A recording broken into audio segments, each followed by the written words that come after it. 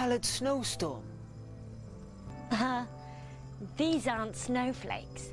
These are the instructions of how our bodies are built. This is a chromosome.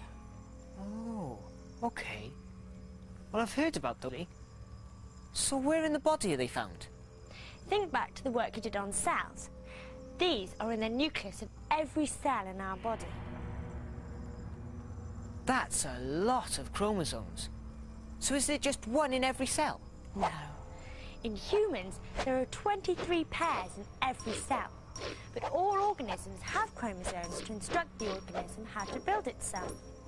Right. I think we'll need to take this rather slowly. So do all chromosomes come in pairs? Yes, unless there's something wrong with them. But we'll come to that later. So why do they always come in pairs then? That's easy. We get 1/2 of a pair from each parent, which allows variation to occur. I'm not sure I'm following this. OK, look, I'm sure this lot will be pretty familiar to most of you. It goes back to the sperm and the egg cell and the moment of fertilization. Oh, yes. We all know about that. Yes. When the two cells meet, or rather when the egg is fertilized, the corresponding chromosomes pair off. So chromosome number 3 in the sperm cell will find chromosome number 3 in the egg cell, and chromosome number 20 will seek out chromosome number 20 in the other cell, until all of the chromosomes have found their partners. Oh, I get it. But wait a minute. Surely this means that every sperm cell and every egg cell only has one set of chromosomes, i.e. 23 single chromosomes instead of 23 pairs. Exactly. Reproductive cells, which produce sperm and egg cells, are very special because of this. They are the only cells in our body to have a single set of our 23 chromosomes. And this is so that when the egg is fertilized, we get an equal number of chromosomes from each parent, so that we get the full set of 46 chromosomes, pairs.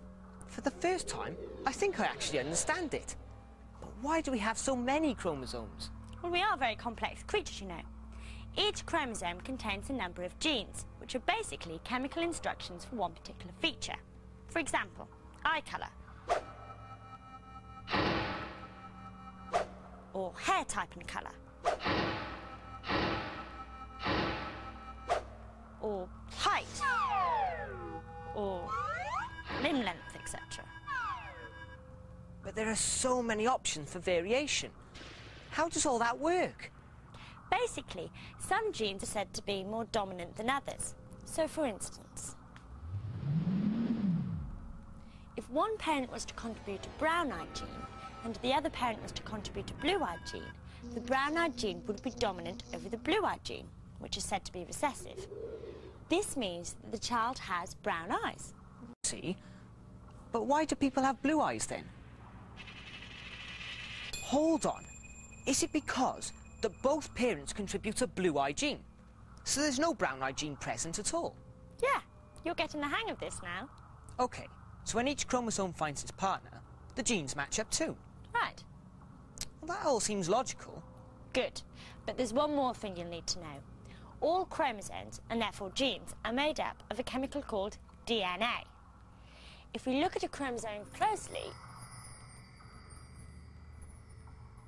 we can see that the DNA is coiled up to form the entire chromosome. So it's actually DNA then that is the basis of all of this? Yeah. DNA has its own language, just like you and I are talking English. But DNA only has 4 letters. Well, that doesn't sound very complicated. Ah, but it is. Because these letters appear in strings, and there are millions and millions of different ways that these letters can be organised. And that's why all living things are so different. OK, so let's make sure we've got this straight. Our basic set of instructions on how we should be built and function are contained within a chemical called DNA. A given length of DNA may contain a set of instructions for a particular part of us, say hair colour. So this is a gene, and lots of genes make up a whole chromosome. Well, that wasn't too hard. But what about the biggest difference between human beings? That of sex.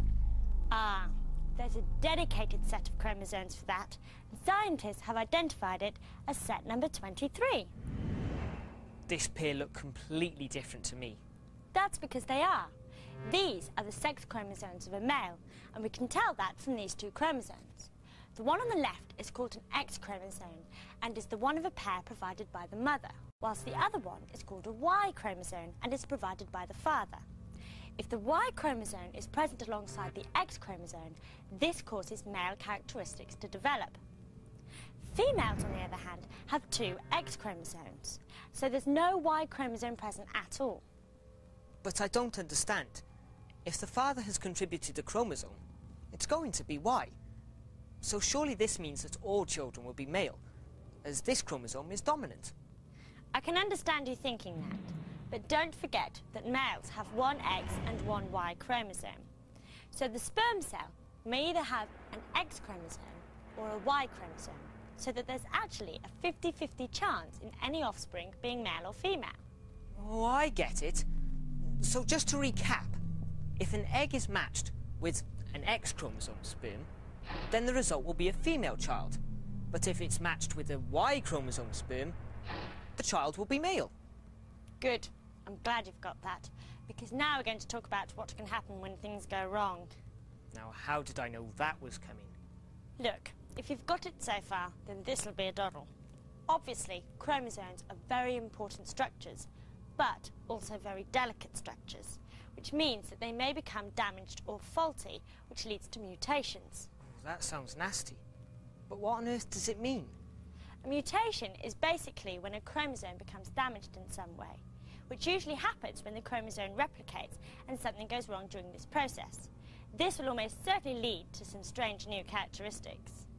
Like having hair all over your body, or having purple skin, or like having two heads. Or indeed, having extra limbs, like this poor fly. Oh! Yeah, let's make no doubt it. Nearly all mutations are very bad for the organism. So if our DNA and chromosomes are so delicate, surely there are some external factors which could damage them or cause mutations. Right again. There are four major ones which make the chances of mutations much higher if you're exposed to them. And they are? Radiation, UV and sunlight, X-rays, and some chemicals. These chemicals that cause mutations are called mutagens, and cigarette smoke contains a lot of them. Oh. But there's another whole category of mutations that cause disease. These are often inherited. What? Passed down from parent to child? Yeah, via defective or damaged genes. Give me an example. OK, let's take a look at cystic fibrosis. This disease means that the body produces a lot of sticky mucus in the lungs and digestive system. That sounds serious. It is, but the interesting part is how a person gets it. Both parents can carry the defective genes, but neither of them will show any symptoms, and so they are said to be carriers. I'm not sure I'm getting this. OK, look. Remember that a child gets one chromosome from each parent. Uh-huh. Right. So let's say that both of these parents are carriers. This means that each parent has one cystic fibrosis gene, indicated by the small c, and one normal gene, indicated by the capital C. Looking at this table then, we can see the chances of these parents' offspring having the disease or being carriers. Oh, I get it. So the chances are one will be completely normal, two will be carriers, whilst the fourth will develop the disease. Right. But hold on. What if one parent has developed the disease, whilst the other is normal? Ah, well that changes things, as you can see. Oh, OK. So all offspring are carriers, because they only have one defective gene. But none will develop the disease. Exactly. Another gold star coming your way. There is another type of inherited disease, and that's when the cell nucleus contains more than 46 chromosomes. More than 23 pairs? Yes. In the genetic disorder called Down syndrome, the child ends up with 3 chromosome 21s in their cells, because the egg that is fertilised has an extra chromosome 21. So the child has 47 chromosomes instead of the usual 46? That's it. It may have an effect on mental ability, or it might lead to the child being more susceptible to certain diseases. Wow,